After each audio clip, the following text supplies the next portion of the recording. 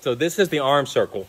So the arm circles, when you're doing this, it clears your energetic field, which is the field around you. We have energy that comes out roughly about 9 feet in diameter, different for each person based on the amount of energy they have. Arm circles also open up your shoulders, giving you a full range of motion. When I first started this, I could barely even do maybe 10 of these. I felt like my shoulders are gonna fall off from all these years of bodybuilding. So now I can do this easily. This also helps clear the inside because we're balancing our body. I'm exhaling through my nose every time I'm coming down. So here's the key with arm circles. Make sure that your circles feel okay for your arms and that you're not overextending your shoulders. So what you can do to start off here is you can have smaller circles.